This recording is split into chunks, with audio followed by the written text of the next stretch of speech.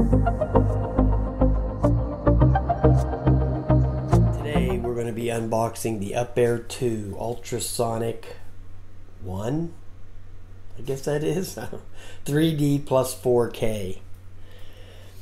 I'll be happy with just the 4K. I'm not worried about 3D. Okay, listen, I have not taken this out of the box yet. The only thing I did was open the lid and lifted up the crate to see that it wasn't, you know, broken in half, and then I just put the thing back on there. So I'm gonna, when I pull it out, it'll be the first time I'm pulling it out. So let's do it. The box is big. It is a big box, okay?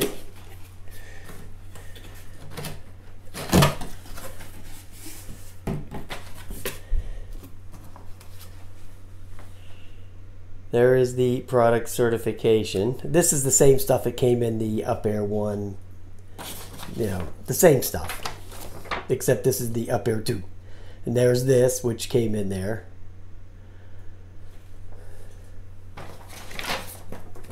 Here's the quick guide. Here's the packing list. QC passed and who did it and all that good stuff. All this good stuff here. Okay. Now that's all I did was that. Then I just said, okay, it's not busted in half, and I put it back on. That's what I did. So we're gonna move the egg crate. And we're gonna lift it out. Nice, nice, nice, nice. There it is right there. There's the gimbal holder, which seems pretty decent actually. Now this is a 3-axis gimbal on this thing as compared to the original UPair, the UPair 1, which had a 2-axis gimbal. And what I noticed about the original UPair 1, or the version 2 is which is the one I had and the one Donnie had. Some gimbals worked better than other. Mine worked pretty good. My video was pretty stable on mine. Donnie's looked like it had a little bit more jello than mine did. So, but I don't know. I think he sold his anyway. So there's the battery charger. Here's the bag of props. And they're the one set here, and they're the standard, you know, Phantom 3 props is what they are. I don't know what the number on them is, 94, 60s or something like that. Here is the transmitter, which they've really, looks like they've improved tremendously. It's very heavy, actually. The transmitter on this thing is extremely heavy. Wow. Must have a big battery in there. There's the phone holder, which is nice. Oh yeah, you could put like a little iPad mini on that. And it's got these real nice grips back here on the back. See that? Wow, that feels nice. Real nice, actually. There's the antennae. There's a little close-up of the transmitter.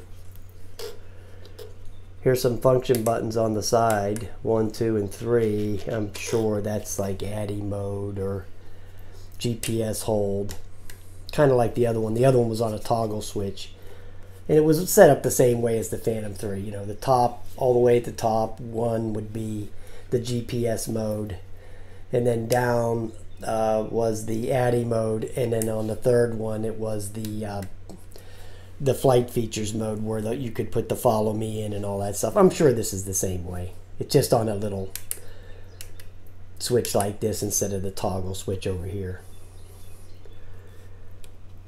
Then here's a video camera button over here on this side, plus to turn the gimbal. There's a little USB port on here. I don't know what that's for yet. Here's the return to home button. Here's the takeoff button, and then there's the power button. Shows you how much power is in there. It's like half charged, the battery. See?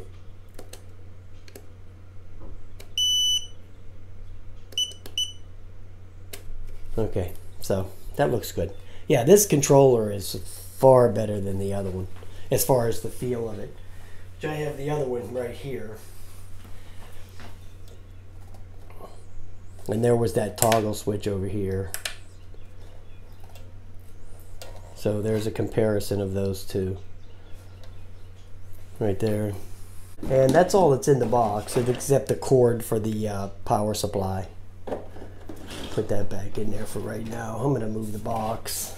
They give you this little USB cable to charge the controller. Let me see if I can squeeze this gimbal off here, or the gimbal holder. Yeah, it just pops right off of there. That's real nice gimbal holder compared to the Phantom 3. I never actually even used that one. There's the camera right there, and there's the gimbal, which is way nicer than the other gimbal, than the UpAir one. Way nicer. That's actually a professional looking gimbal there. There's the side view of it right there. Yeah, that's way better looking than the original one, which I have right here. There's the original one there. That thing was all just plastic. Basically, the whole gimbal, everything was plastic on this original one.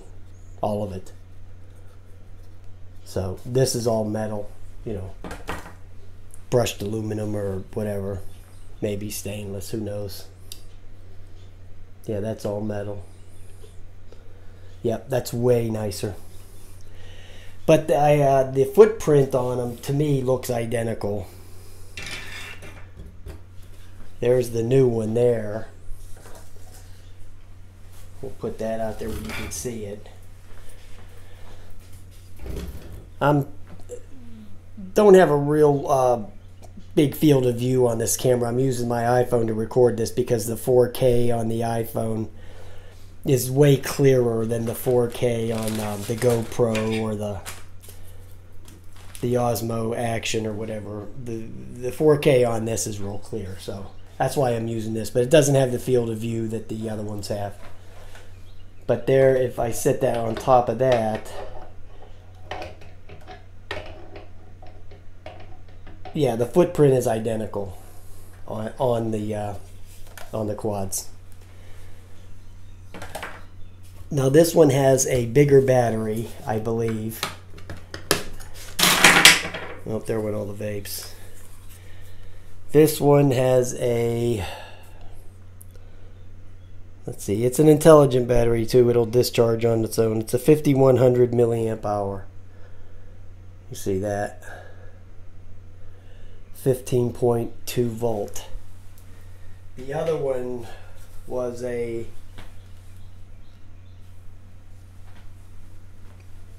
actually the other one was bigger. It was a 5400. Yep, that was the other battery. This was a 5200. But it seems a lot heavier, so I don't know what the story is with that. Well, this was only 11.1 volt and this is 15.2 volts. So, and this battery here on my UpAir is still good. You know, this, I could still fly this thing. The battery hasn't crapped out.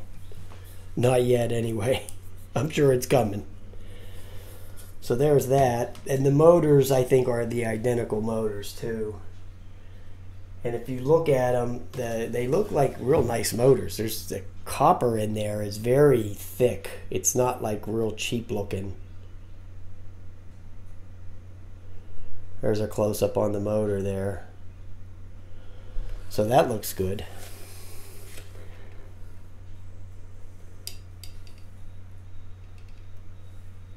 I was looking on here where you would put the, okay, on the camera right there is where you would plug in your USB if you wanted to update. And SD card, the micro SD card goes right up underneath there like that. So yeah, that's cool. Alright guys, I'm going to get this thing charged up and we'll get it out there and we'll fly it. Oh, remember my last flight on the original UpAir one? It fell out of the sky and exploded, so we're going to go a little easy on this one when I first take it out. I'm not going to go up too high with it. I went up 60 feet with that, and I think the ESC crapped out and it fell to the ground and broke into a million pieces. But I actually flew it the next day. I pieced it back together. There was no camera or nothing. It all exploded out, but I had it running the next day. It was all bent and everything, but it flew. You know, it still flew. So, all right, guys, there you go. UpAir 2 looks good. Let's get it going. Have a nice day.